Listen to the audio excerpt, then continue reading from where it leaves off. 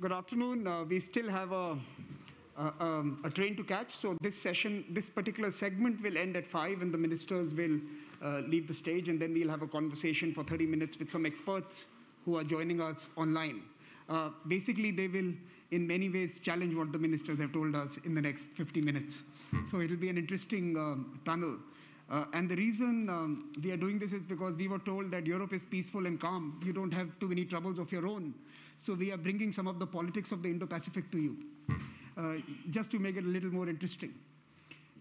Before I start, let me first thank Minister Logar and Peter Gark for partnering with us and giving us an opportunity to host this session at the Bled Security Forum.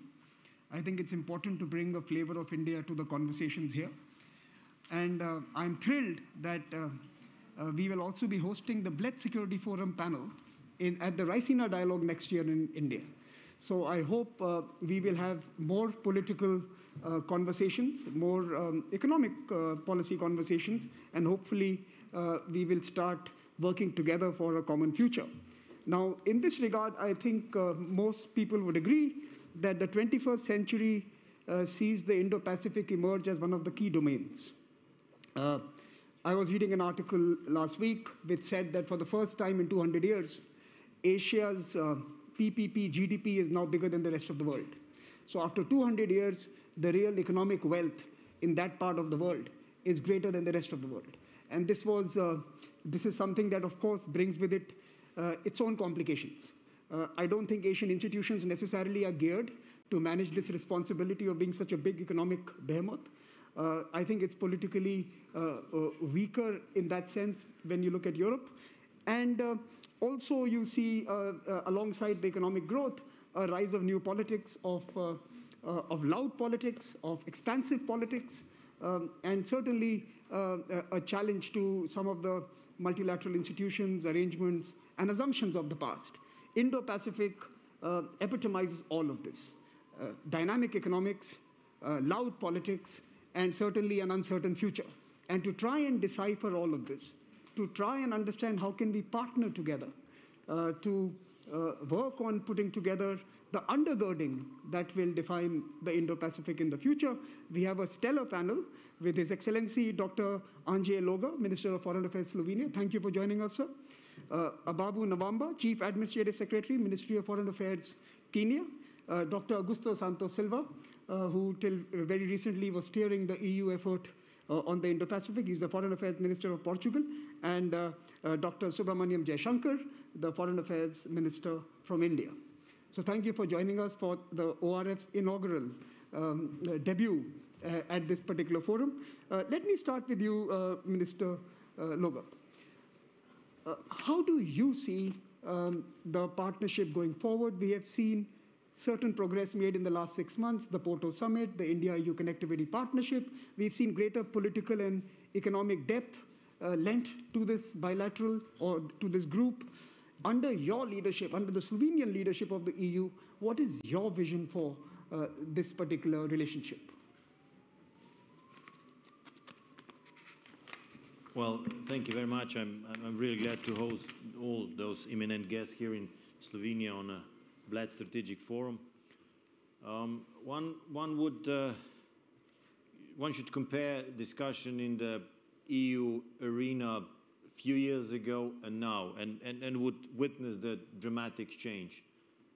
10 years ago, we did not speak about Indo-Pacific, enhanced cooperation with that.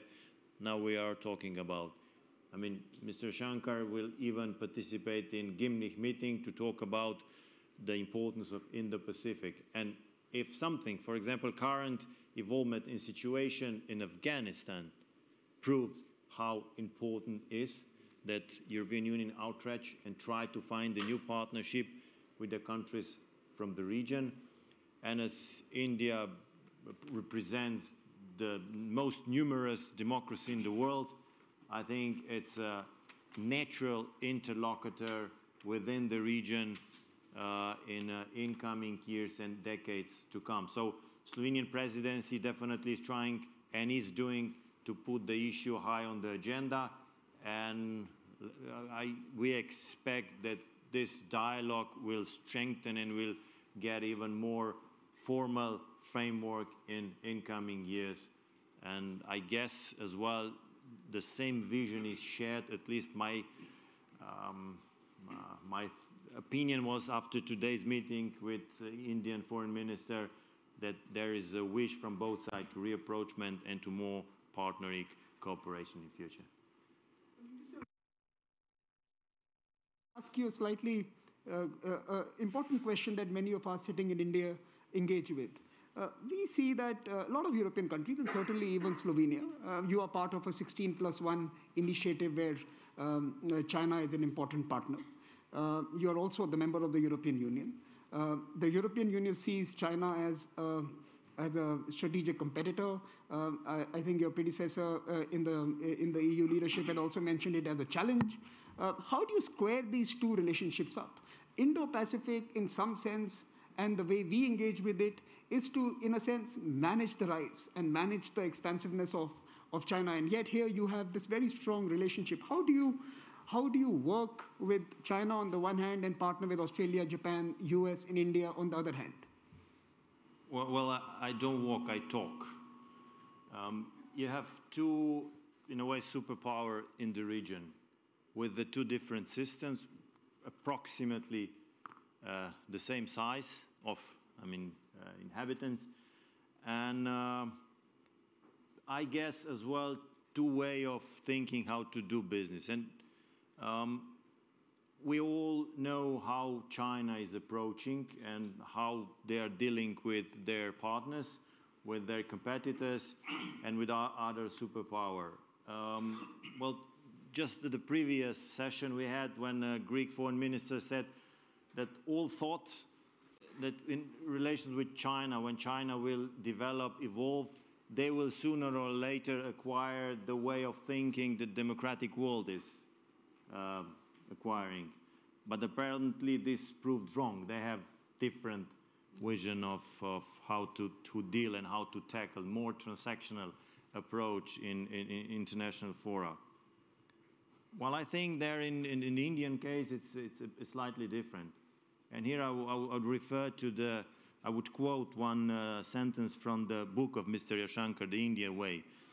I find it very intriguing, very interesting. He said, India is better off being liked than just being respected. And I think that this sentence shows the essence of difference between China and India. Well, I'm an optimist, so I hope that this sentence definitely shows this difference. Ask you one quick question. You had also said... I'm persistent. I want something spicy coming out, but that's my Indian trait. But let me ask you this. You had suggested that Port Koper, if I get the name right, could be an access point for India, could be an access point for India in this particular region. How are talks progressing there on that particular front? Have you reached out to the Indians? Have you suggested that as a possible point of entry? Well, we opened this discussion today at our ministerial meeting. We already talked this before. It was a plan during my participation at the Racine Forum, physical representation to come with a delegation from Port Koper, but unfortunately COVID situation postponed this issue. But you can be sure that from Slovenian side there is determination in order to continue in that sense, as we really see that here we can really enhance our bilateral exchange. We look forward to hosting you at Raisina next year in person. Let me turn to Honorable Namwamba, Chief Administrative Secretary, Ministry of Foreign Affairs, Kenya. So, sitting on the Western Indian Ocean, a very important economy of the continent, how do you view the evolving dynamics of the Indo-Pacific? Is this an opportunity that new actors are going to offer to the continent, or is this a challenge and a threat to the system that is already in place? The economies are booming in that continent before the pandemic. So do you think that it's a disturbance caused the politics and the new partnerships? Thank you, Samir. Let me first of all thank Minister Logar for inviting us here to participate in this 16th Bled Forum on the future of Europe, and specifically this particular conversation on partnerships for in the Indo-Pacific. Kenya, of course, is the Indo-Pacific gateway to Africa. And therefore, this is a conversation that is very relevant to our place in Africa, and specifically the Horn of Africa region. And it comes at such an appropriate time for us, just a month before Kenya assumes the presidency of the UN Security Council. So very, very important conversation. Now, the Indo-Pacific, of course, is not homogeneous. Mm-hmm. It is a very heterogeneous belt, a melting pot of peoples and cultures and interests. And you could even look at it geographically in terms of the Eastern Indo-Pacific, the Central Indo-Pacific, and the Western Indo-Pacific, where we fall. Mm-hmm. In terms of the evolving dynamics and opportunities we see, and our view of what is happening currently, we see three important dynamics which are important for us. The first one is militarization. Militarization in the Red Sea, that is our immediate neighborhood, and other spots. Of course, we do look at this increased militarization as a source of tension, and something which, if not well managed, if not well handled, could actually escalate into a threat.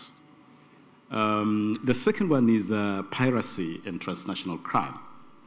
And of course, these two are issues that pose a very real threat given the volume of trade that goes on in these increasingly significant maritime trade route.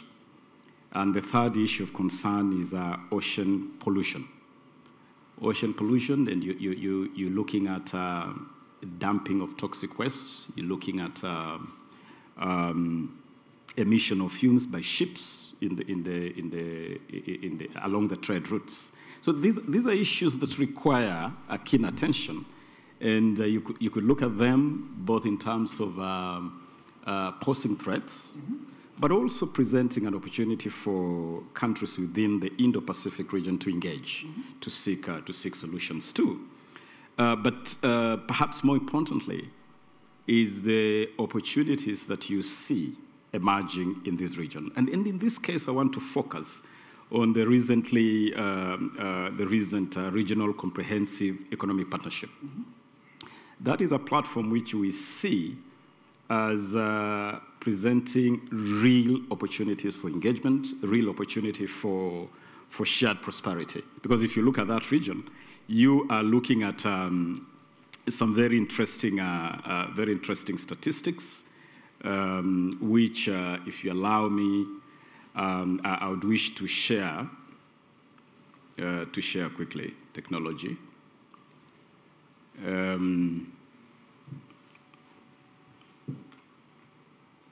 Yes.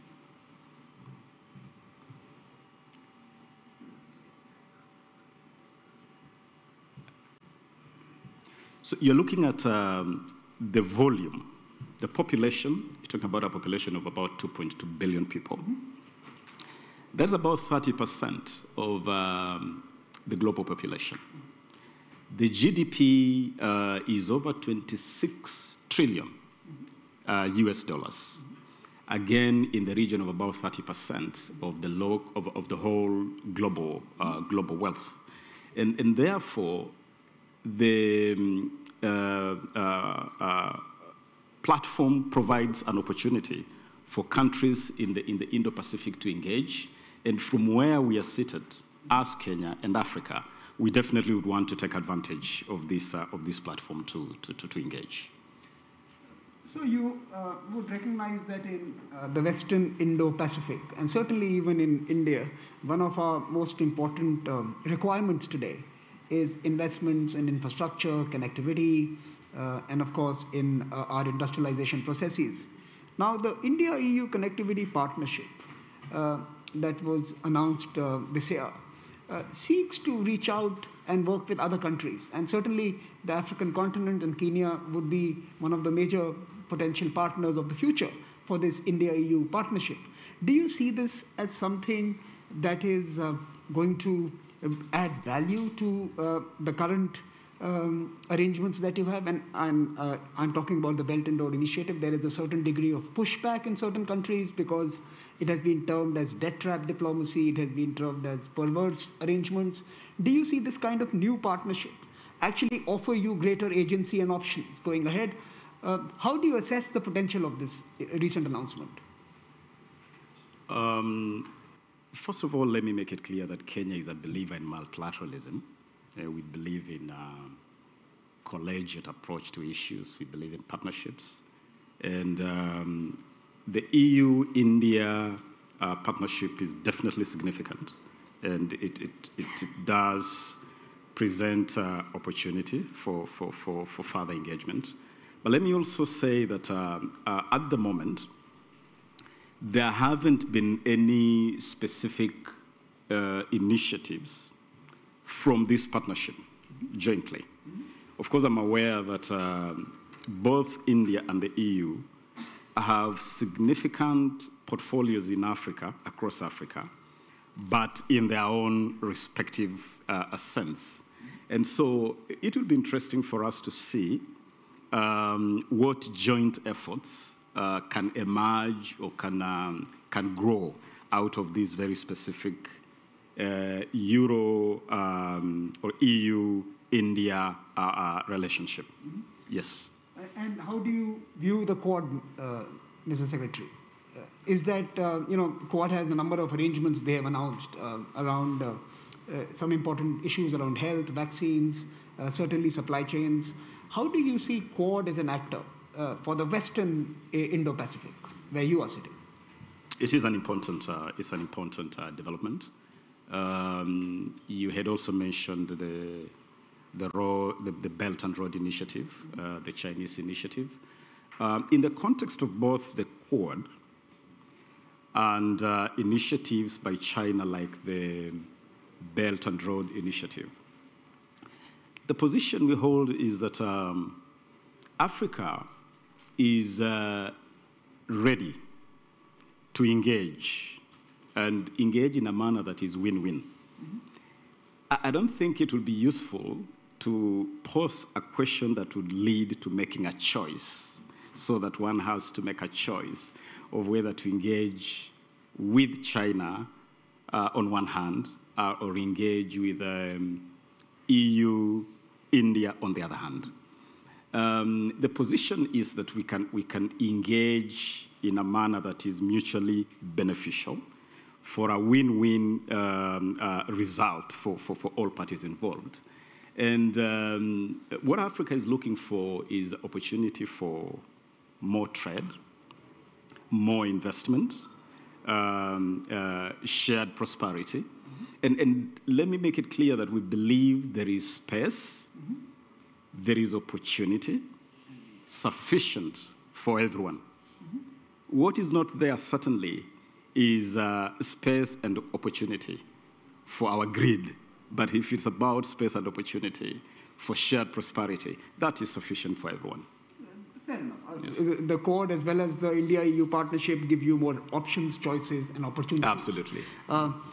Minister Silva, let me come to you. You have been, in some ways, the architect of the new momentum that has characterized the India-EU partnership. Let me first take you back to the broader question of the liberal order.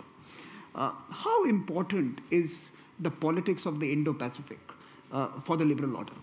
And is EU willing to be a political actor to, in many ways, ensure that this political arrangement remains liberal?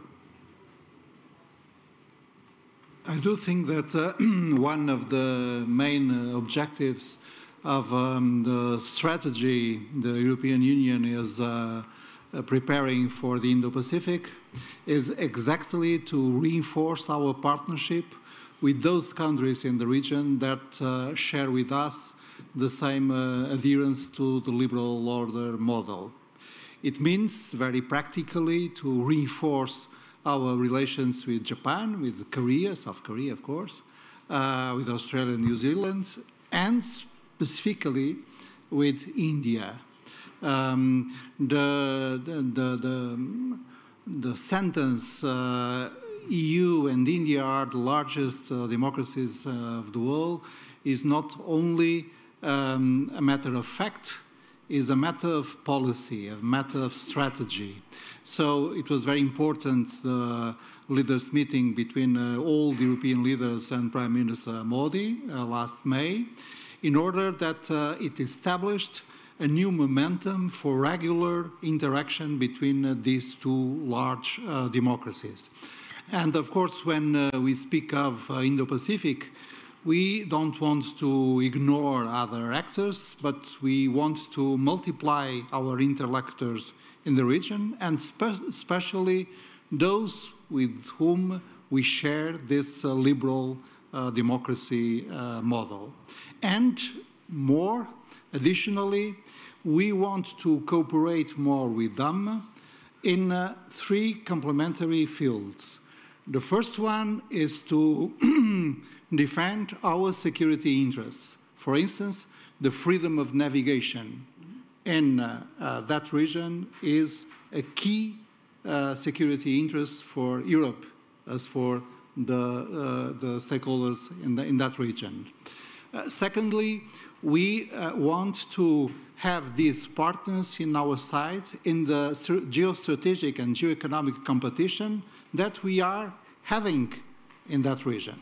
That's why the partnership for connectivity between the European Union and India that was signed in Porto is so important to develop to improve the connectivity, meaning the connectivity in terms of human mobility, in terms of digital communications, and in terms of transport infrastructures, and so on. And finally, last but not least, because we have in those countries partners to cooperate with other regions in the world, namely with Eastern Africa. So it is very important, and it is one of the main aspects of the Porto political declaration between the two entities, European Union and India, this commitment of both entities to cooperate more between them in terms of mutual cooperation with third parties in Africa. So you are perfectly right. There is a political objective, there is a political goal and the political rationale in this in this wording of our relation to that region in terms of European strategy for the Indo-Pacific region. And the word Indo related to India is crucial for the definition of that strategy. Mr. Minister, we have seen the deployment of the word values of defending the liberal order used quite liberally all across the world. What do you think Afghanistan does to the credibility of that project? You know, when you see images coming out of Afghanistan, of pain, of suffering, of desertion, of betrayal, how sellable is this concept of building a liberal world which is value-based? How do you sell the Atlantic vision of the past to the Indo-Pacific vision of the future, of that being liberal? Well, we have lessons to learn from our own experience, and by 6 o'clock we will begin a very important and I guess difficult discussion among the Ministers of Foreign Affairs of the European Union exactly on this and on the latest experience in Afghanistan. But I would suggest that the best way to deal with this is to renounce to phrase this approach as an Atlantic view. Why the liberal order is an Atlantic view? Why is not an Indian view? Institutionally, the values and the institutions of India as a political society are aligned with the classical values, principles, and protocols of liberal democracy. So it's not an issue of Europeans and North Americans trying to impose to the others their own values. It's a common commitment of all humanity to the Declaration of Human Rights, which was approved in the United Nations, and it is not Western imposition.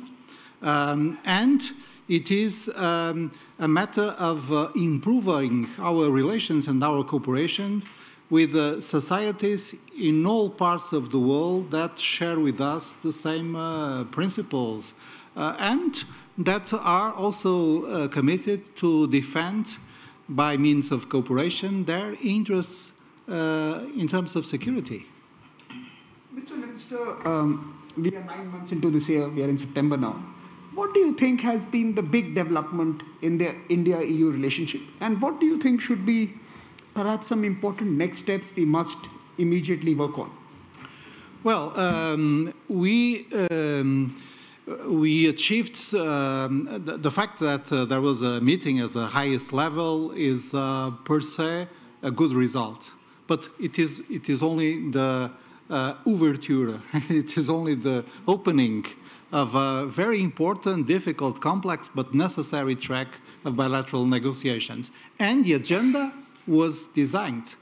We assumed the commitment to resume the economic negotiations that were suspended in 2013, aiming at getting comprehensive trade agreements, an agreement on the protection of geographical indications, and an agreement on the protection of investment. So one very important track for bilateral negotiations is the economic domain.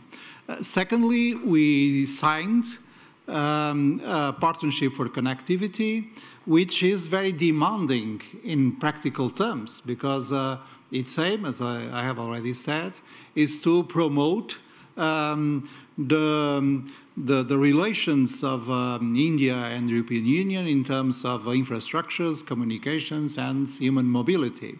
We are doing, for instance, at the national level, for instance, Portugal and India are about to conclude an agreement on human mobility, but we have to do it to scale up and to do it in terms of European Union. We, as Europeans, we have always to keep in mind that we, all of us, represent 1/3 of Indians. So it's better to scale up our cooperation in order to have a very important field of interaction with this quasi-continental country. So I think we have ahead of us a very complex, practical, but necessary negotiations, and now it's time, for instance, for the European Commission to work in order to propose our own objectives to the Indian counterpart. So I would say that the main result of the Porto meeting, the leaders' meeting, was the opening of a process. We didn't solve anything. We opened a very important window of opportunity of cooperation.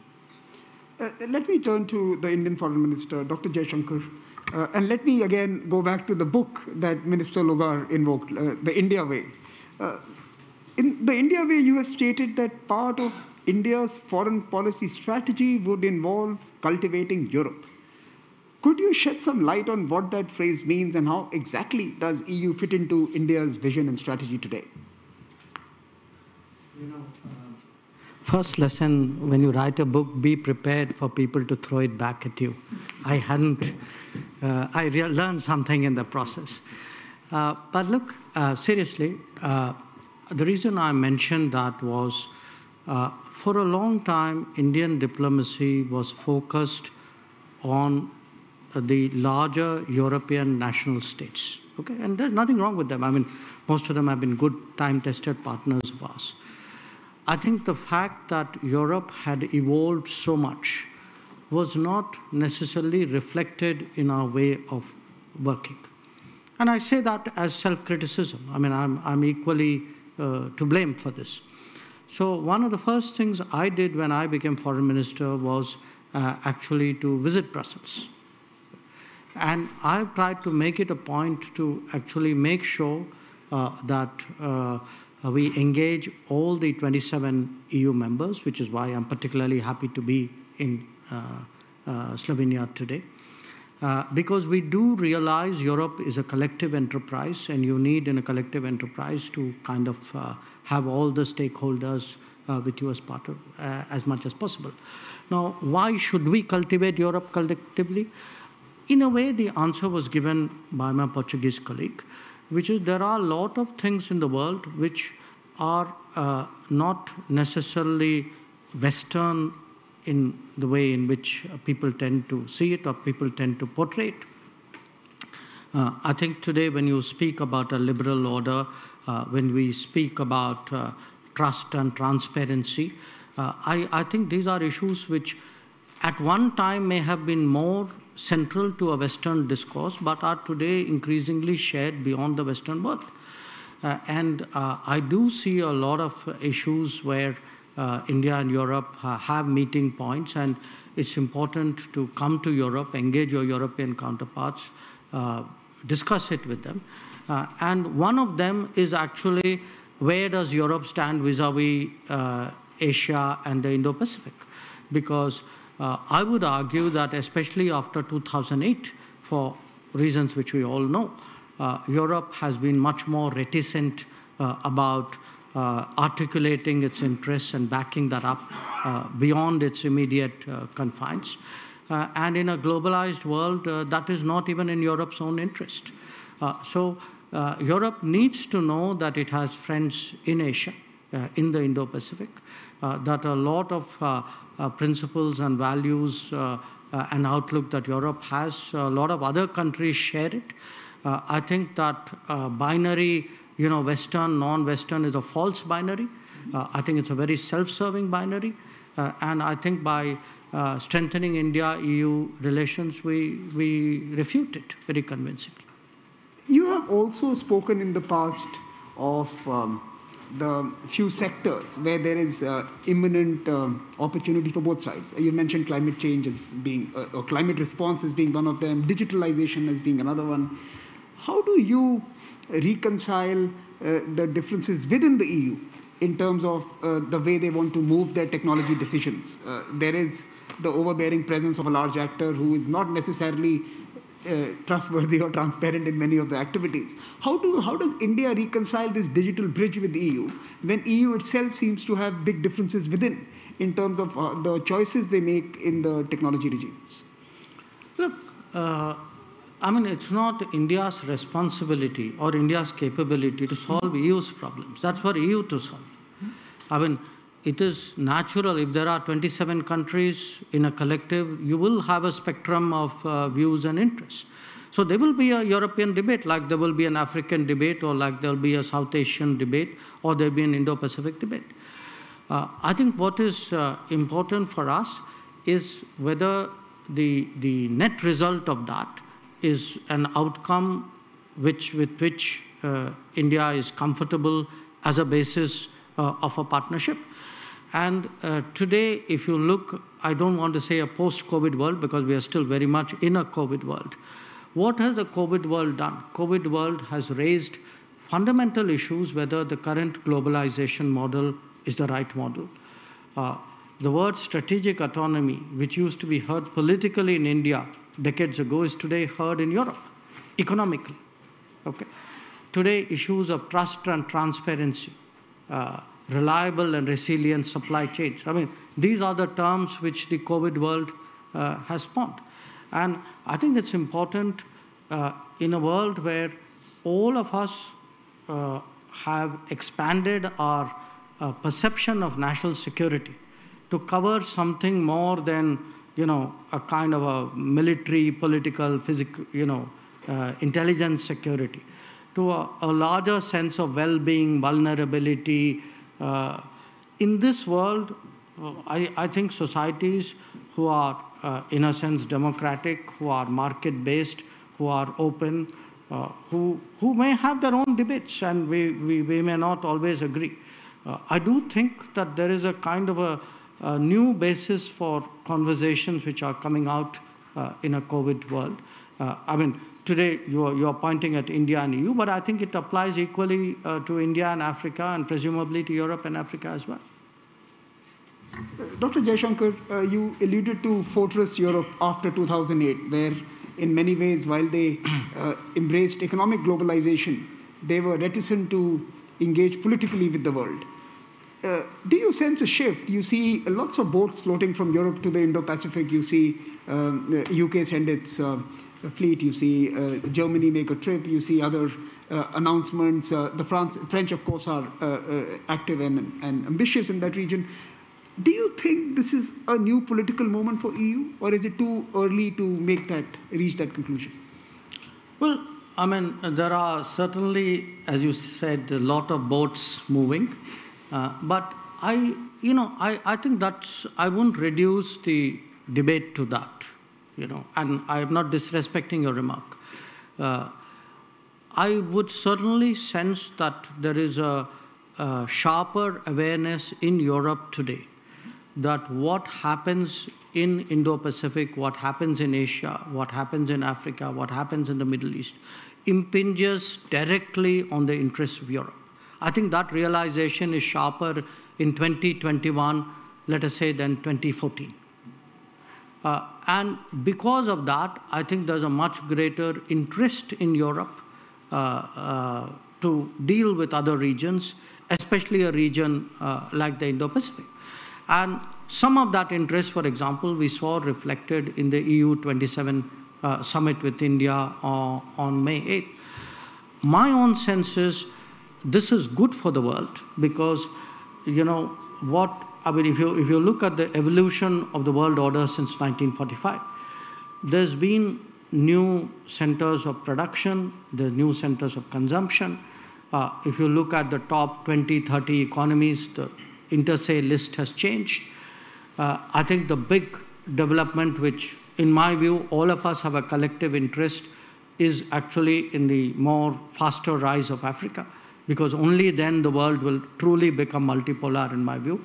But I would say if all of us took more interest in each other's lives, I suspect as a collective we would be better off. And maybe just as a quick question, how do you see the going-ons in Afghanistan impact this project, this common project of creating a rules-based liberal order? They gave you a very neat answer by saying that they're going to discuss it at 6. I'll discuss it with them after 6. Fair enough. Minister Logar, let me turn to you. I was able to attend some of the conversations and I heard some of the reportage coming out of this particular forum.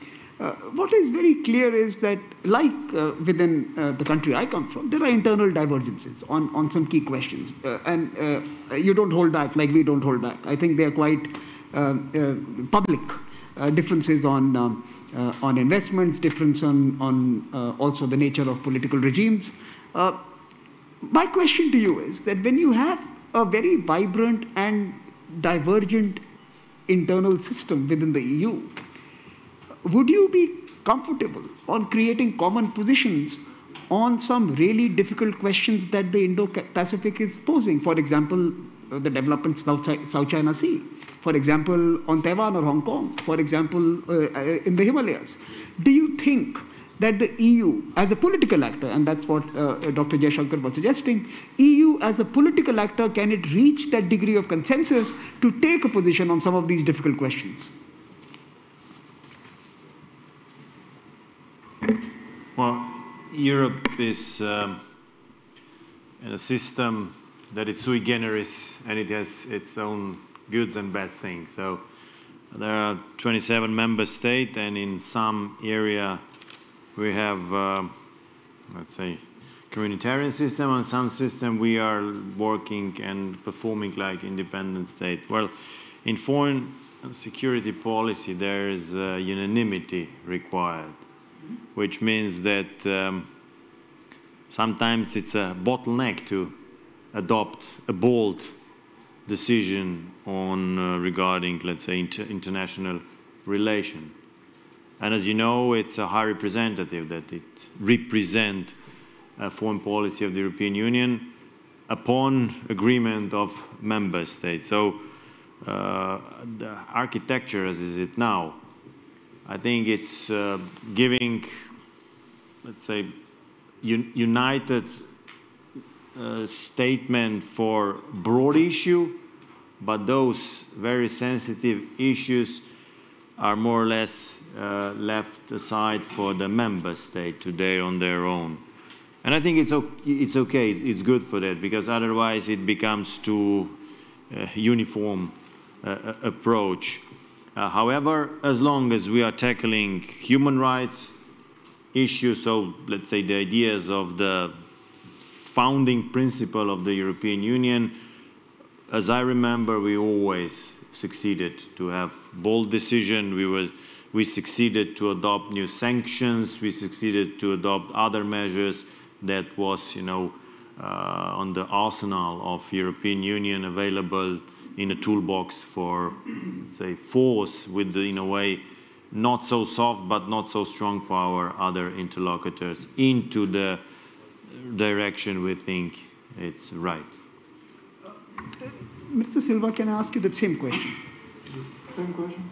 The same question. Do you think there is a need today to mobilize a political consensus to be a real actor in some of these it's a tough neighborhood, Indo-Pacific? Yes, I do think that consensus and its consequence, the unanimity rule, is a factor that can enforce European positions. When we agree at 27, we have a legitimacy and we have a capacity that none of us could have if it acted individually. But this has this is a coin with the two faces, and the other faces of the coin is that we have morally and politically, each of us, the duty to contribute to a consensus. Sometimes Portugal, it is the case of Slovenia and many other member states, we have to have an evolution in our position in order to approach the consensus, in order that the unanimity is possible. And unfortunately, currently 1 or 2 or even 3 member states are not accepting this political responsibility. So we face some cases, fortunately they are quite few, but sometimes in important issues in which we cannot approve a declaration of the European Union as such, because one of the member states is vetoing it. And this is not the idea of founding our external policy and security policy on a consensus, a very strong one, but it has this assumption that everyone can contribute to that consensus. And the veto should be exercised only in issues that could put in question national fundamental interests. So perhaps this is already a debate that we are having internally, and I think this debate will be very important, very tough, but it is very necessary. If not, what we are doing is what we call the enhanced cooperations. It means that groups of member states go into a direction more deeply or more rapidly than the organization as such. And is that a real danger? Is that a danger, that you would see some breakout groups putting together more muscle and weight behind certain issues? Theoretically and politically, I do think that Europe is a mosaic. Very different countries with different traditions, languages, histories, and and even ways of living. And this is a strength of Europe. This is a richness of Europe being this mosaic. But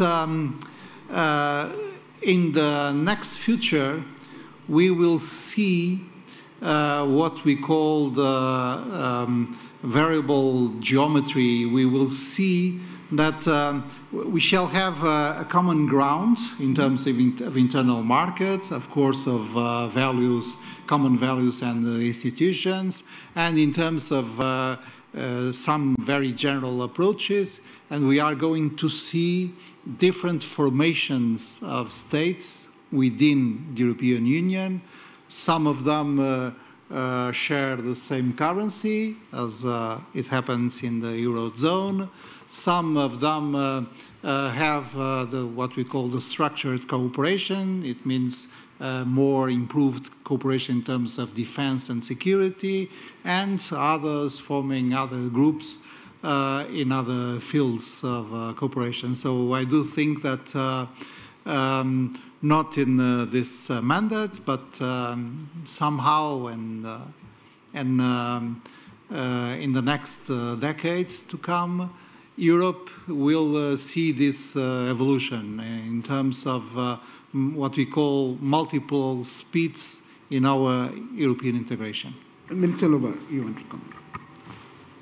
Yeah, I wanted just to add the fact that, I mean, talking about keeping the unanimity in foreign policy of EU foreign policy, or let's say moving it away in order to be more concrete in a statement on foreign relations, it's constantly moving around. Ministers and other decision makers and the institutions as well are talking about. European Parliament is regularly talking about. Even we both during our last visit discussed about this, and Augusto had a very good argument in that sense that in order to prevent going to qualified majority in foreign policy, in foreign relations, and preserve unanimity is not to abuse unanimity for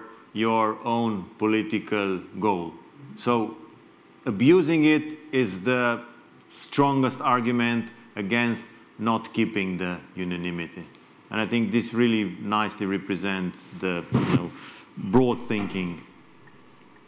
Mr. Namwamba, the last 2 years have actually shown a torch on the international system.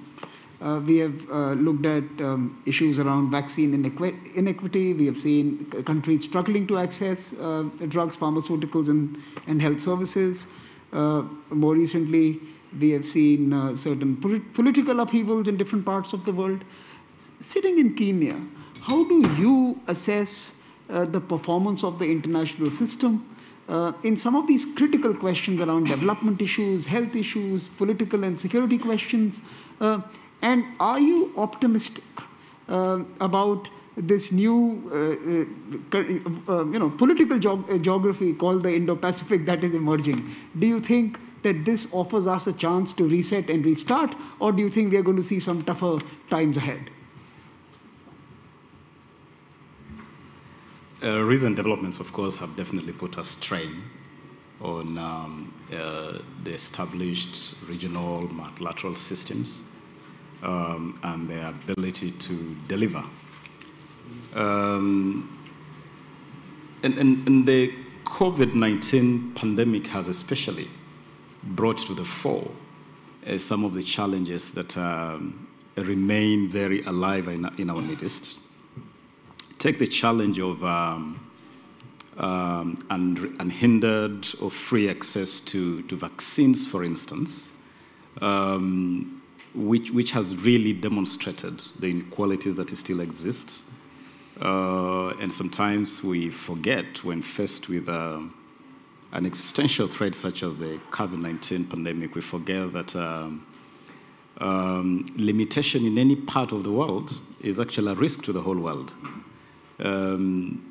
And therefore, it is a lesson to the world that we need to do more together, and we need to strengthen the systems we have put in place to deliver on some of these promises.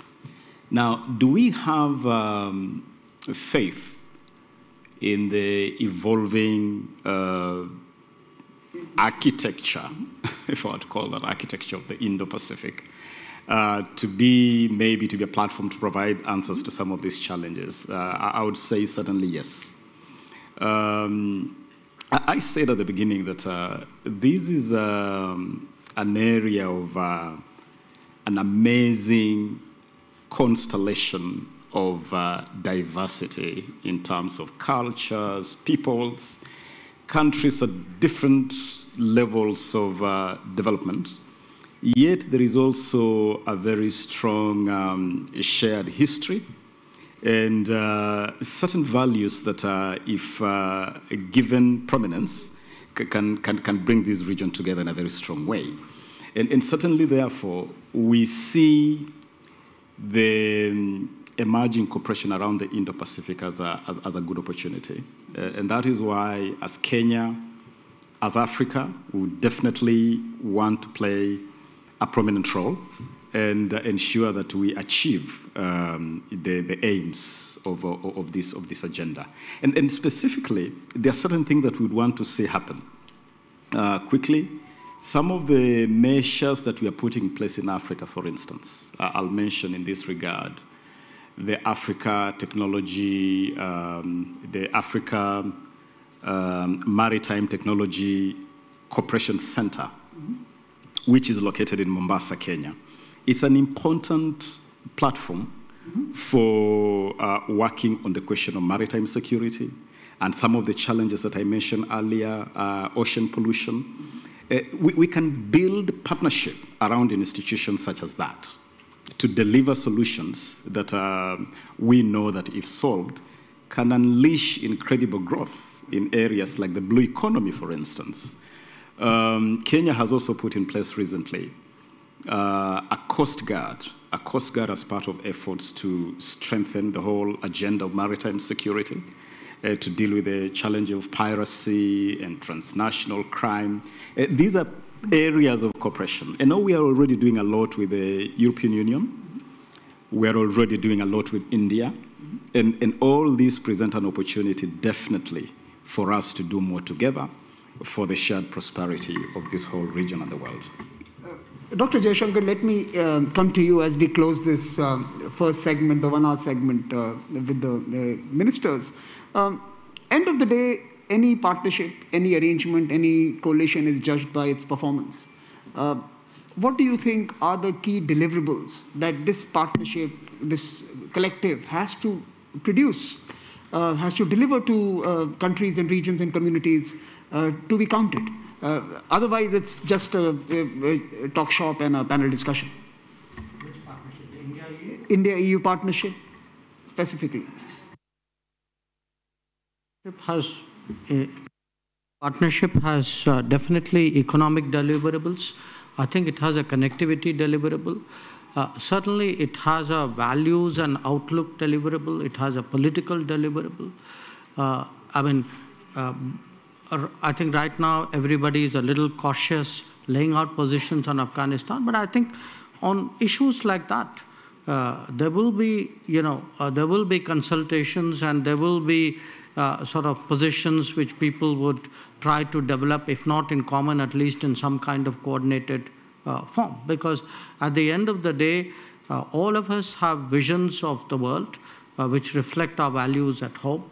I think those which converge more will tend naturally to gravitate to each other and to work with each other. So I do think, that this relationship will have milestones as it keeps unfolding, which you can say, okay, this set of, on this issue, these decisions came out of India-EU confabulations. So I think that's a good segue to close this particular segment. There are economic deliverables, there are political deliverables, and then there are value deliverables that the India-EU partnership, especially in the Indo-Pacific context, must be appraised through. And let me thank the ministers. Please join me in applauding their interventions this afternoon. And thank all of you for joining us. I can request the ministers to leave the stage and continue with their schedules and programs. And we will move to the next segment where we will be joined by experts and practitioners, Ambassador Keshap, Ms. Tchakarova, and Dr. Twining. So, ministers, please.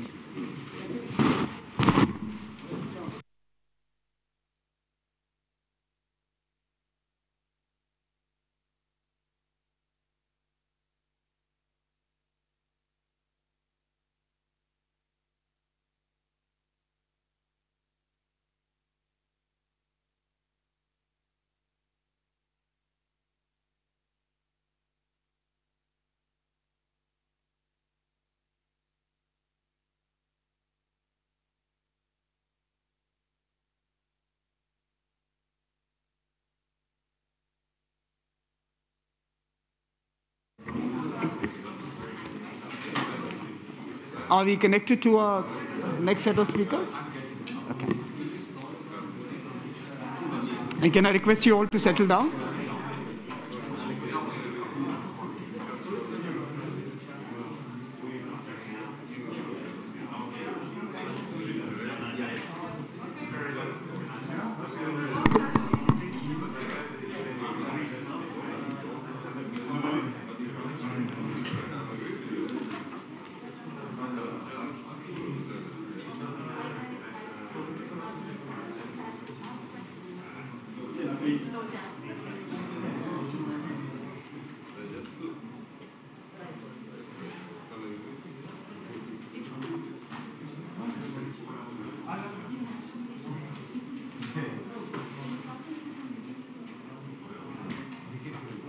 Yeah.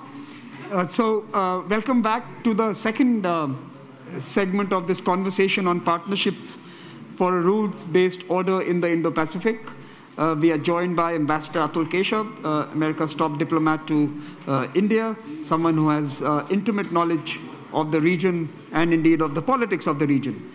We have Ms. Velina Tchakarova, Director of the Australian Institute for European and Security Policy, and she has been following many of the political developments in Europe and indeed in the Indo-Pacific. And joining them is Dr. Daniel Twining, President of the International Republican Institute. And we are in some ways going to continue the conversation we started with the ministers and in many ways ask them to share their perspectives. Let me quickly get into this conversation by first posing my question to Ambassador Keshap. Ambassador Keshap, welcome to the forum. You have had a front row seat to the evolving competition that is now unfolding in the Indo-Pacific. I would like to know from you an American perspective on this region, on the role of actors such as India and the EU. And of course, perhaps you could also comment on what does Afghanistan do to America's commitment to this political project? Does it strengthen the resolve? Does it damage the image? Let me turn to you, Ambassador Keshap.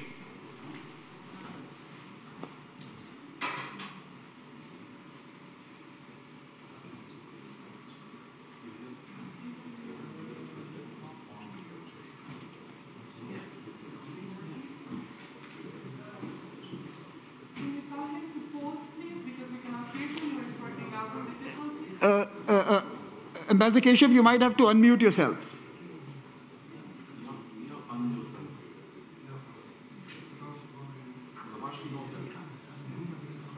I apologize for sorting the issues. Okay. So, Ambassador Keshap, you'll have to just give us a second. We are sorting some issues at our end. Many apologies.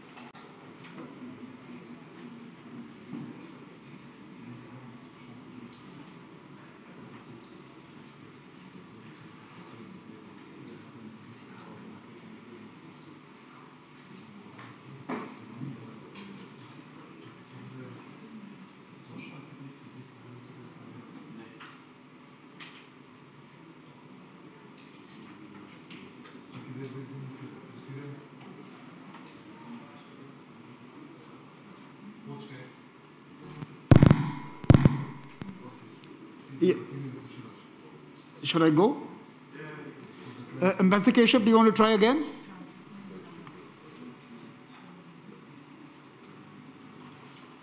No, I think we are struggling.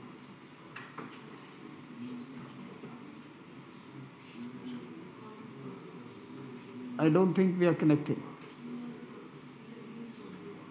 Apologies. 1 more minute, please. Okay, 1 more minute, sorry.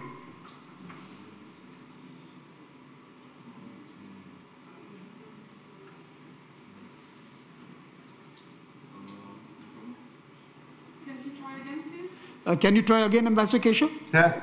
Yes, it's working. Yeah, Test, we can test. hear you. We can hear you now. So you could restart your reply, Ambassador Keshap. Yeah, thanks, Samir. I think it needed a remote unlock over there. Anyway, look, let me first of all say what a delight it was to see you host the previous session. Very informative as always. And huge thanks to our friends in Slovenia for bringing us all together. Great to see Dan and Velina. Very happy to be on this panel with them. And you've asked a great question. So number one, something that's extremely obvious is that the Indo-Pacific is of compelling importance for the United States, and always has been and always will be. We've always been an Indo-Pacific power. We established a consulate in Calcutta in 1794. So we knew exactly where the Indo-Pacific was, going back to the very earliest days of our republic. And we have remained an Indo-Pacific power throughout, and we intend to remain an Indo-Pacific power. What we welcome entirely is Europe's increasing attention on the Indo-Pacific, and of course, India's abiding interest in the Indo-Pacific. We welcome partners who recognize the region's importance to global economic prosperity, strengthening the democratic order, and maintaining a stable, rules-based international framework. I'll talk a little bit about what Secretary of State Blinken said. He talked about the centrality of the Indo-Pacific and its role in global geopolitics in a joint opinion piece that he issued with Secretary of Defense Lloyd Austin in the Washington Post earlier this year, where he said, and I'll quote, "The Indo-Pacific region is increasingly the center of global geopolitics. It is home to billions of the world's people, several established and rising powers, and 5 of America's treaty allies. Plus, a great deal of the world's trade travels through its sea lanes."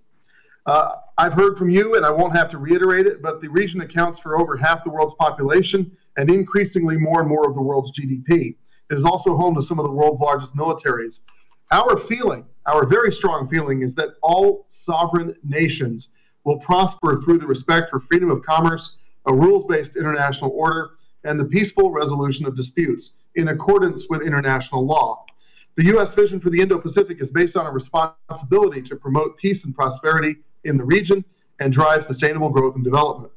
We believe that a free, open, and prosperous Indo-Pacific is a national priority for the United States, and we need to be active in the region to address both new and traditional threats.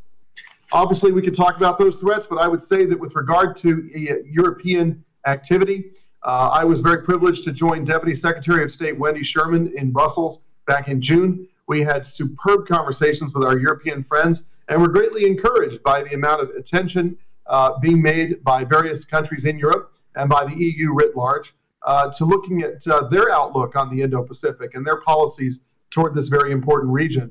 We're seeing more and more activity by Europe in the region, including military deployments, and we welcome that as a good thing because we believe that our European friends and allies and democratic partners uphold the same values that we do, just like India upholds the same values. I was at a banquet that Indian Chief of Defense Staff General Bipin Rawat hosted for Indo-Pacific Commander John Aquilino, Admiral John Aquilino. And at the end of our Indian colleagues' toast, I said, "General, we could have written those remarks. We are talking about the exact same things. We offer the same mantras and the same shlokas about how we view the Indo-Pacific and how we view India's role and our role. And frankly, I think all democracies share the same perspective because we all believe in a rules-based international order. So I think it's important that we all work together. We all work in coordination. We find ways to be complementary toward each other. And we're going to continue to engage with India both bilaterally as a trusted partner and natural ally, and also as part of the Quad, which has been a project long coming, but intensifying more and more. And we absolutely welcome a greater role by Europe in the Indo-Pacific. I can't speak for our Indian friends. They can speak for themselves on this, but from the U.S. perspective, it's great to see the Queen Elizabeth in Guam, or sailing through the South China Sea, or working with us in the Indian Ocean. That is exactly the kind of energy and activity we want. It's great to see the French, who always remind us that they are a three-ocean power and have population in 3 different oceans and military presence in 3 different oceans. The French bring great values, true of so many of our European friends. So, you know, we have a long history of working with Europe in close coordination, especially through on transatlantic issues, and we welcome the opportunity to intensify and deepen that coordination across the vast Indo-Pacific. And you asked about Afghanistan, Samir. Look, I don't do Afghanistan. I work on advancing the U.S.-India bilateral partnership. But I will tell you that if you look at any of our long-term partnerships and friendships across the Indo-Pacific, those have lasted for decades and decades, and we are an abiding and reliable partner to Japan, to Korea, to Australia, to New Zealand, and to many others. And we have rapidly evolving relationships all across the region. And so I think you can, I hope, appreciate that the U.S.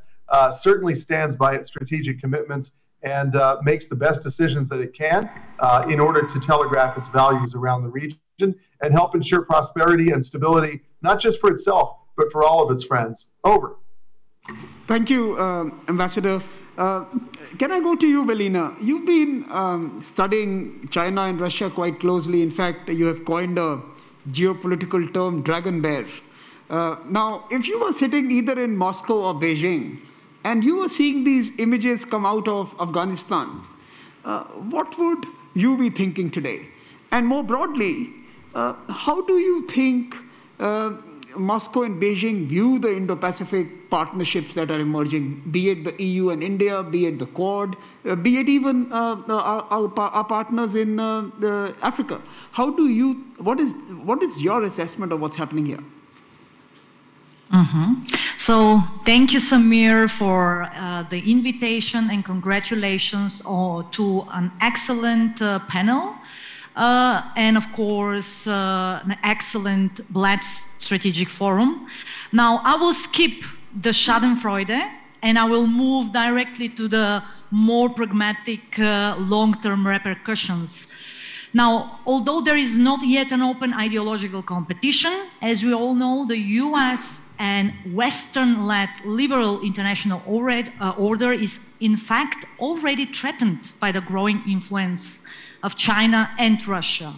So this dragon bear that I coined in 2015 to point to a dangerous systemic coordination between these two actors in key domains and fields is actually operating within the existing global order with a clear goal of disrupting it, dismantling its multilateral structures, and creating better conditions for its own notion of multilateralism, which is strictly opposed to Western norms, values, and rules of the game.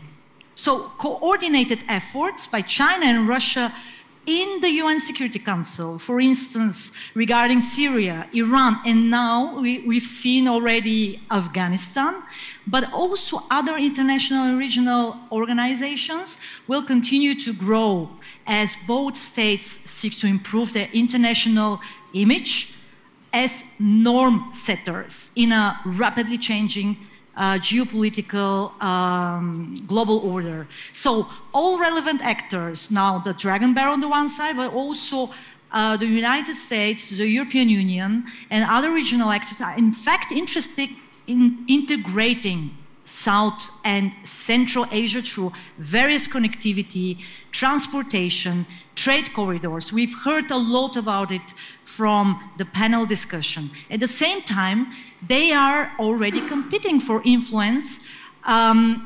implementing major energy, infrastructure, transport, and connectivity projects, and that is definitely going to be the case in Afghanistan. So what it means is that Beijing and Moscow are already preparing, and they have been preparing prior to to the U.S. troops withdrawal to fill the void in Afghanistan. However, the approach will be a different one. Beijing is unlikely to make the same mistakes in this regard as the US and the former Soviet Union did.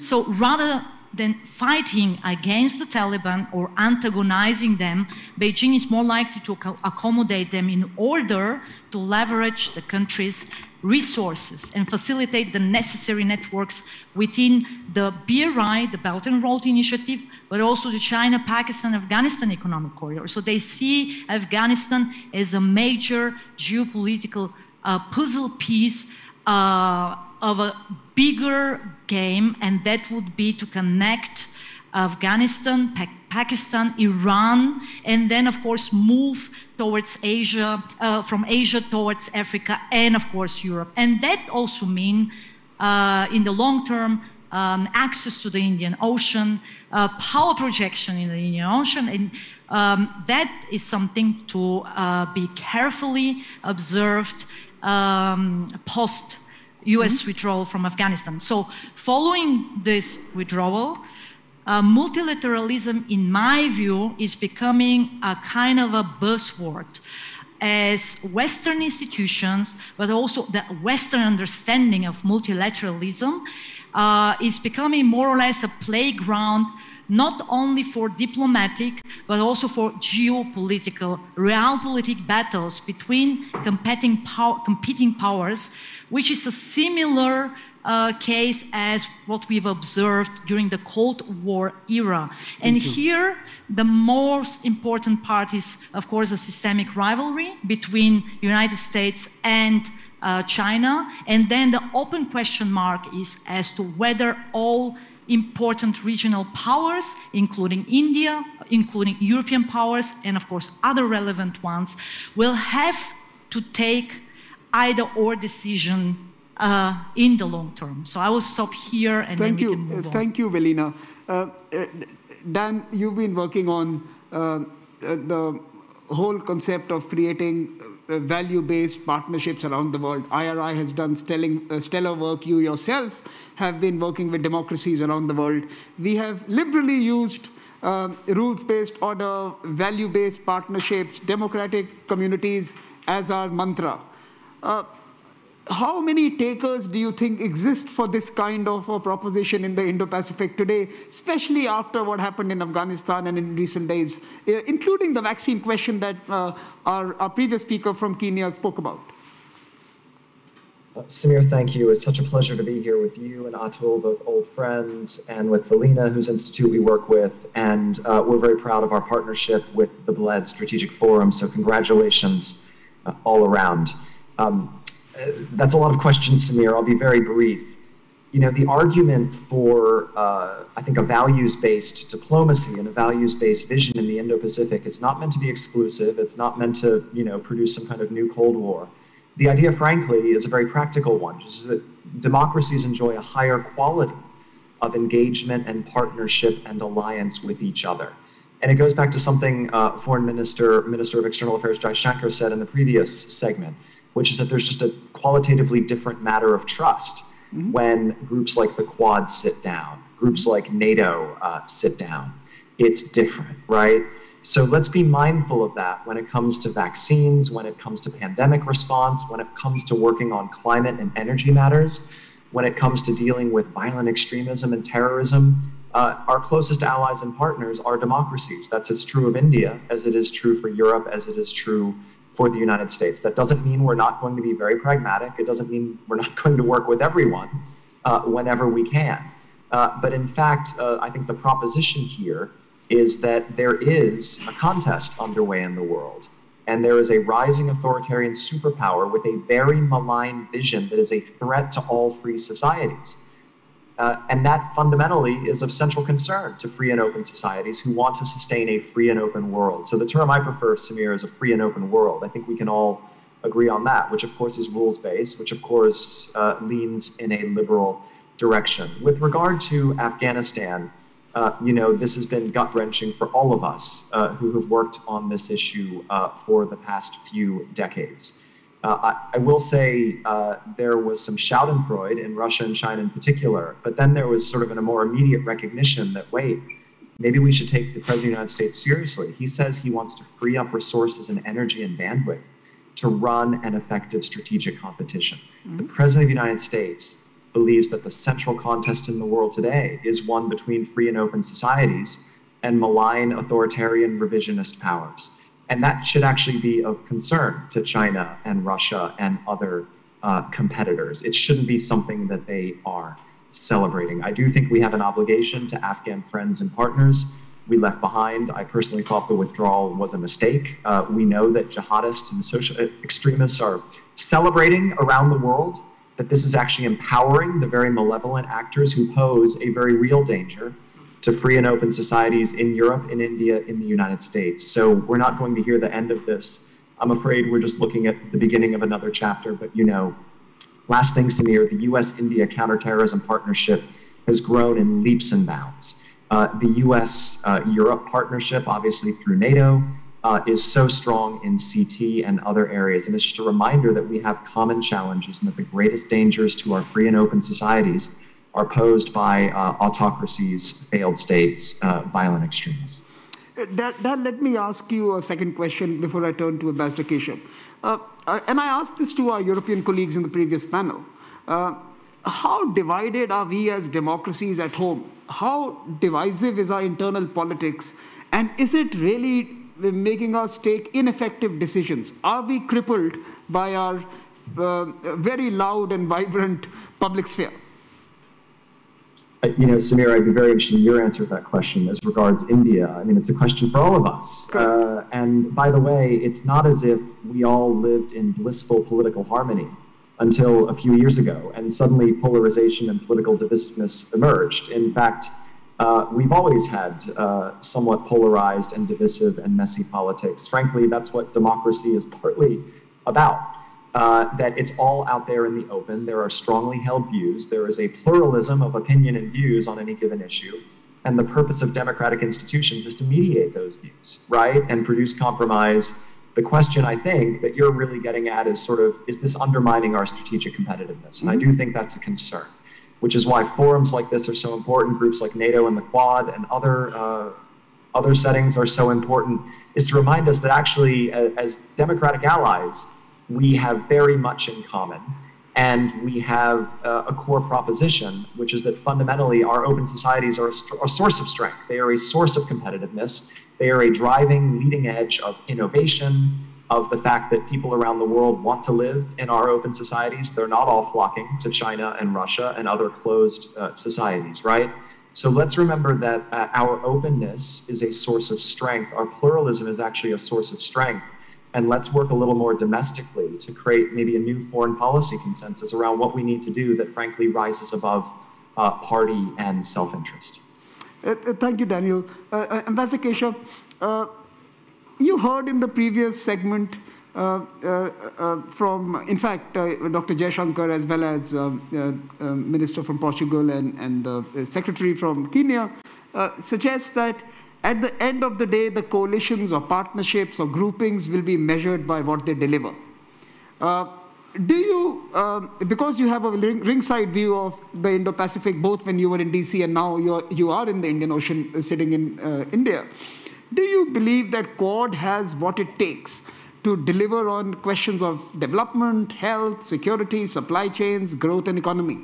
Or are we necessarily only a high-profile naval exercise? Great question, Samir. First of all, let me go back to what Dan said about free and open societies. Whatever you may, however you may define the Quad, I define them as the United States, India, Australia, Japan. And look at what they've already achieved. Think about the vaccines. You know, the US was first to the world with all of the most effective vaccines. India has come in so strongly with other vaccines. India is, I think, producing as many as 250 million vaccines a month. And when I talk to American and Indian leaders, they always say the same things. They say, we're going to vaccinate ourselves and we're going to vaccinate the entire world.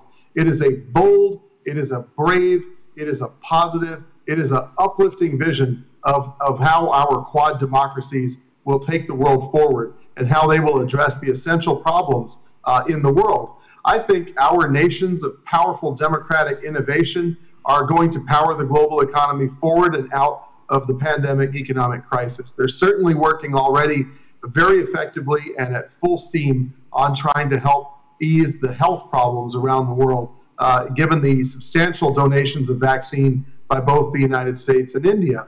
I do think that when our democracies work together, it's not just our governments or our babus or our politicians, it's our people. And the American people have proven that they are good at innovation. Certainly sitting here in India, I see boundless imagination and innovation every single day. And I have the highest respect for our Australian and Japanese allies and partners. And so I think the Quad is absolutely an engine for positive outcomes. These are four very like-minded democracies with an extremely high level of trust and respect for each other. And they have an ambitious vision that what's good for them is good for the entire world. And that, I think, is truly positive. And we don't want to, as Velina so eloquently said, we don't have this dark vision of, geopolitics and, sort of bringing people down and creating all sorts of, new complications. Ours is a desire to see a world of happy, prosperous, healthy, free people. And so that is something I can get behind. And I have a lot of faith in the innovation power of democracies. Over. Thank you, Ambassador. Velina, let me turn to you for the last question of this particular segment. You heard your ministers from Europe speak about the internal conflicts. Let me ask you, and since you're an academic, you're going to be more direct. Let me ask you a slightly blunt question. Does EU have it in them to create a consensus on taking tough political decisions? Or do you think the 16+1 is challenging the EU 27 already?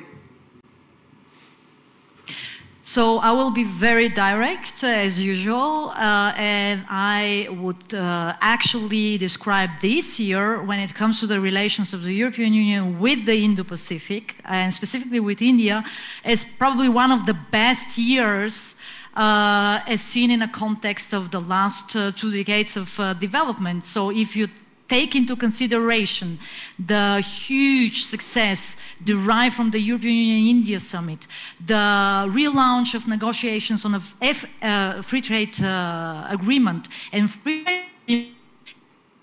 much higher European Commission has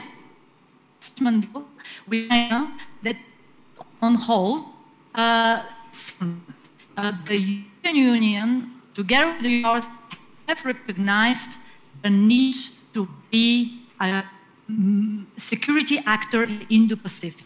So what I'm expecting is that at some point there will be probably a direct route to the Quad and joining. I think we lost Velina there, but perhaps I think her essence was... Interruption. Sorry for the short interruption. That was my connection. I suppose okay, that, go ahead. Is Velina here? Process with it. So Velina, Yes. we are struggling with your connection. We can't hear you at all. But let me try and complete your response on your behalf without knowing what you wanted to say. You're back with us. Go ahead. You're back with us.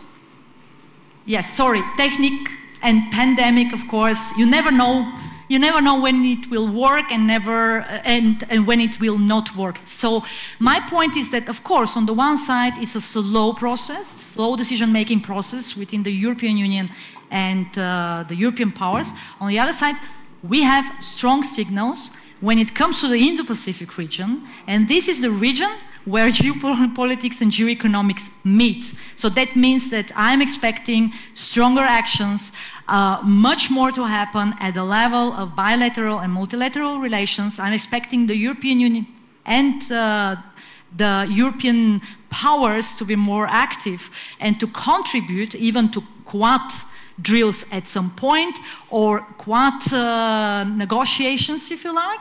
And finally, the reconfiguration of supply chains is a moment a great moment also for the European Union and the Indo-Pacific countries, and we should actually capitalize on this moment. That means reconfiguring supply chains away from China, moving them more towards India and other Indo-Pacific nations. And of course, there, once again, there is a great role to be played by Brussels and the European powers.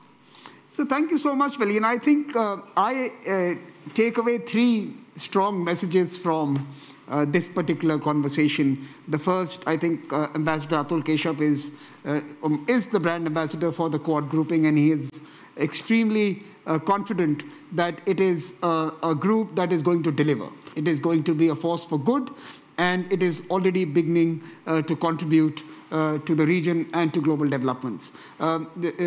Daniel was quite clear that democracy matters, and democratic societies, irrespective of the debates we see on television and social media, are going to lead to outcomes that are positive and that are necessary and that are going to create benefits for people and communities and societies across the world.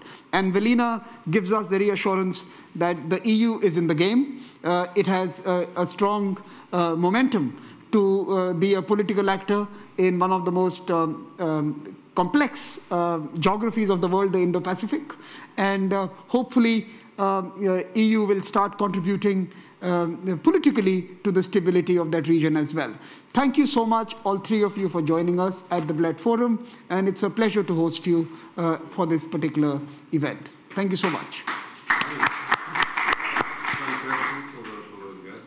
Sorry? May I ask something? Oh, yeah, there's a question for you, actually. But organizers, can I take a question? Okay. One question. Go ahead. One. I'm Dimitri from Port of Koper in Slovenia, and I recently... Wait a second. I need to hear it. Okay. Sorry. I'm Dimitri Zadel from Port of Koper in Slovenia, and I recently read somewhere that there will be some military maneuvers jointly between Russia and China in the Pacific area. Is this somehow true? Either this is having some impact on this process? Ambassador Keshap, do you want to respond to that? This was published in some newspapers. You'll have to unmute yourself, yeah. Yeah, no, thank you very much. Look, excellent panel, Samir, by the way. Really enjoyed the interventions with my colleagues. I feel like I'm the dumb one here, but let me just say that, look, nations have a right to engage in peaceful and lawful activities on the high seas. We believe in that. It's a fundamental bedrock principle. What we also believe in is rule of law, and we believe that there ought to be a rules-based international order, and that, larger countries shouldn't be, imposing their will in some ways. Mm-hmm. So back in 2020, the United States filed a letter with the UN Secretary General, and I think about a dozen other countries have also filed similar letters with the United Nations that essentially call into question assertions made by China, for instance, with regard to their claims in the South China Sea, and also explain and emphasize our support for international law. So when it comes to peaceful activities on the high seas that are lawful, I think you'll get no objection for the United States. When it veers into unlawful claims and unlawful activities, then you're going to end up with letters like these deposited with the United Nations. And we certainly encourage other countries, if they feel the same, to deposit similar letters. I think easily a dozen or more have spoken up about these concerns. So I'll leave it at that. Thank you very much. Thank you very much. Thank you, and thank you for being a sport and taking a question from the audience. And please join me in applauding the interventions. And thank you once again. Thank you.